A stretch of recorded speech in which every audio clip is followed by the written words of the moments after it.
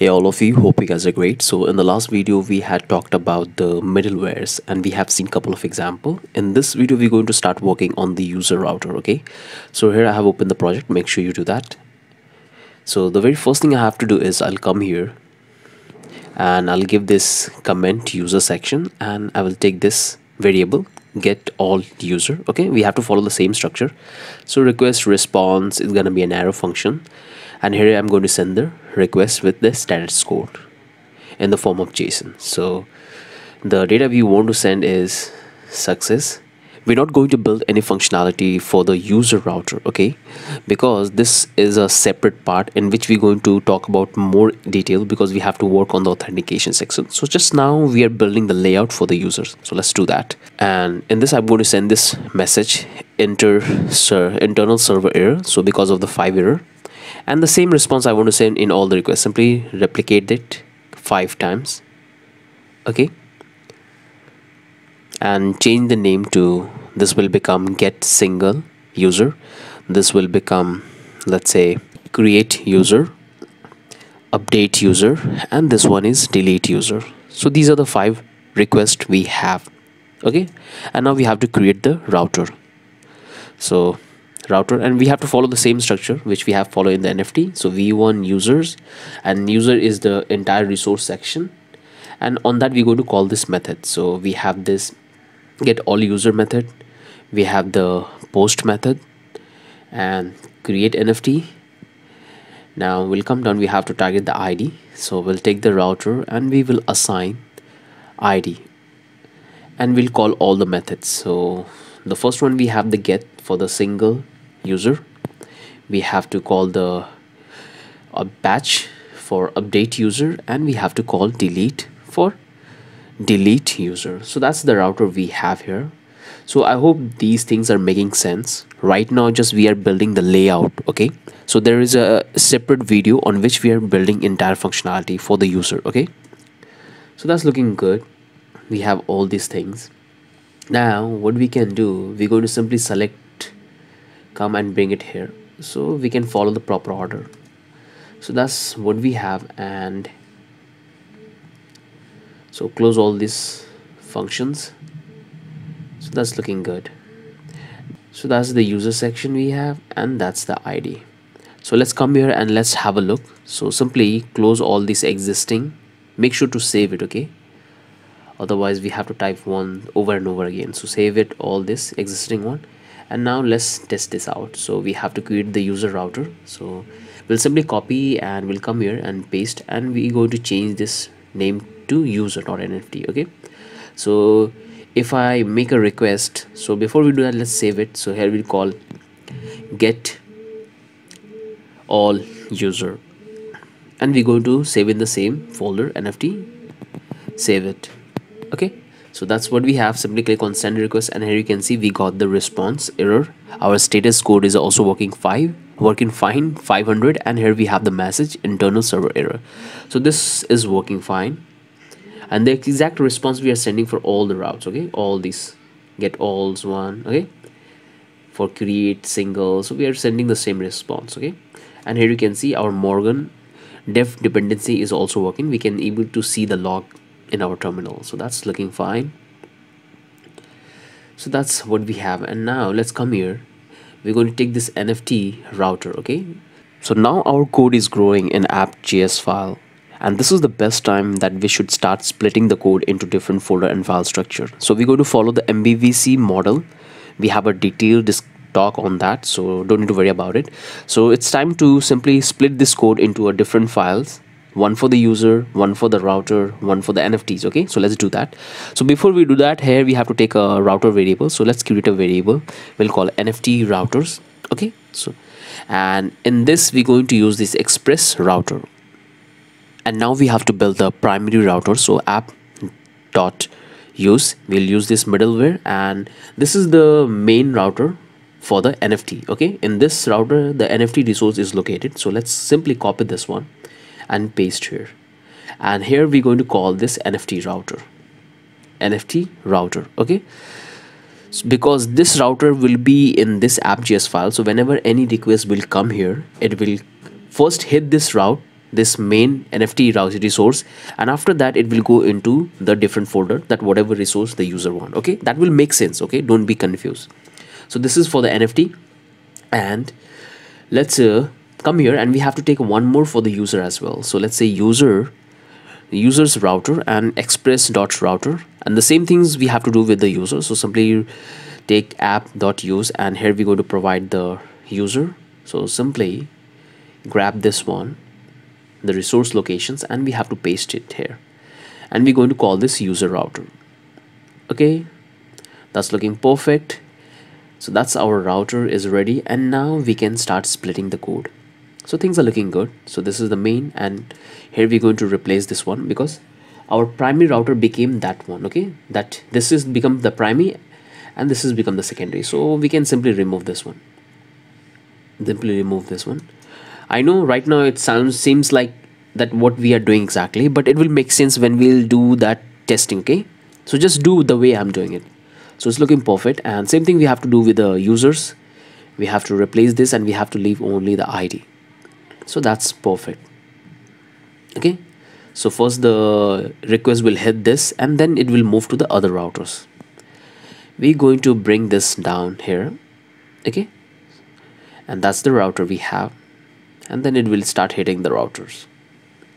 So it's looking perfect.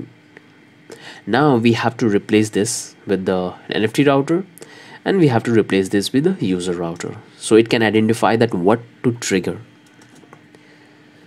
Okay, that's looking good. We have this routers looking perfect. We have all the methods. That is looking fine. So let's come here and let's have a try. So here we are on the get. Let's make the request, and here you can see internal server error. It's working fine. Okay, so we can easily able to get the response, and this is the message response we are actually sending. Let's come back to the other get, and here we are to look for the NFT. So let's make the request, and here you can see we got all the NFTs. So it's working fine. Let's do with this create NFT. It's also working fine. So whatever refactor we have done, that's all looking good and working absolutely fine. So let's come here, and now what we're going to do is everything's working fine. Let's come here, and now we have to create the folder and file structure, which is called MVC model. Okay, we're going to talk about this, but just follow along with me. So I'll create a folder in the main directory, and I will call routes. Okay, inside this we're going to keep all the routers for the resources, for the NFTs, for the reviews, for the users. Okay, so let's create the NFT route first, nft route.js. Okay, so that's the one we have. Now we have to create one more. This is going to be the user route.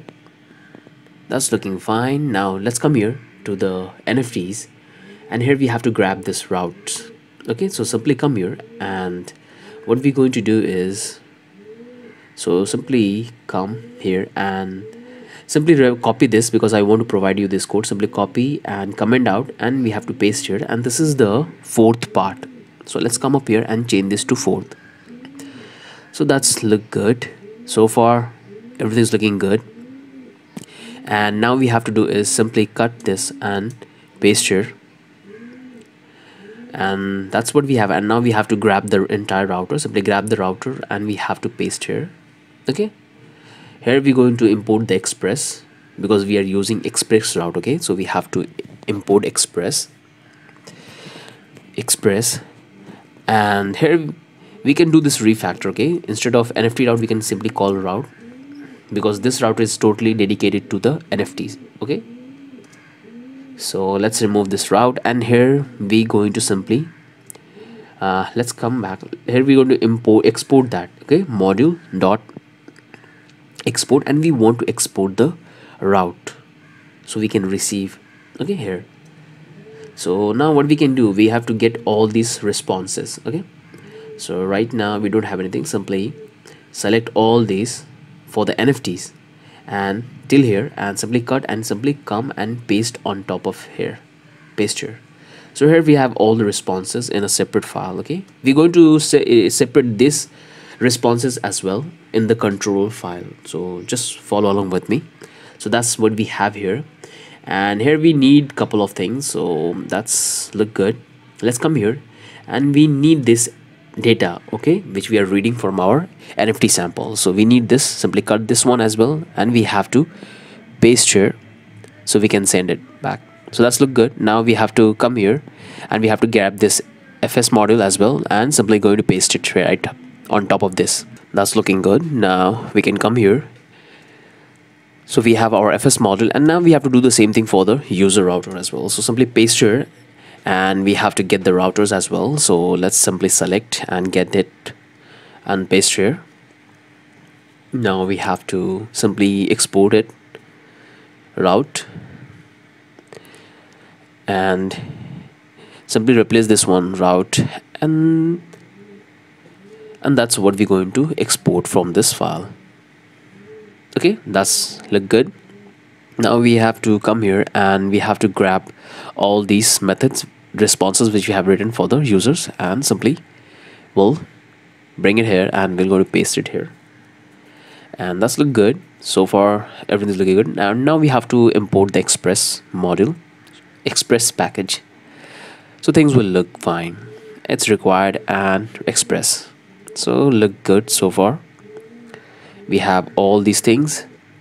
Let's come back into our app.js, and right now you can see it's looking much better. We have this clean environment. This is the generally what happens when in the APIs, app.js file is only for the middleware. Okay, so those functions which you want to run in every single request, those are the function, those are the module you define in app.js file. Okay, so this is the structure we have to follow.